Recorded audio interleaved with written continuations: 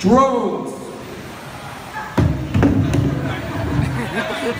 Can we say more than that? Okay. Do you guys know that up until 8 months ago, corporations and companies could not use drone technology? Individuals could, and the government could, but for all intents and purposes, corporations and companies were prohibited from using drones.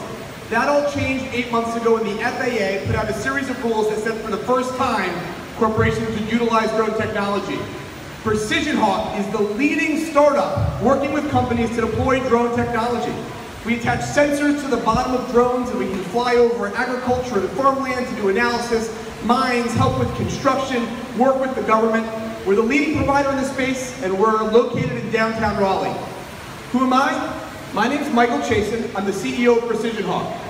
Previously, I was the co-founder and CEO of Blackboard, a company I started with my roommate from college that I got to take public and sell for just under $2 billion. Then I started Social Radar, which we had the opportunity to sell to Verizon, and now I'm here to help create the next great startup in downtown Raleigh.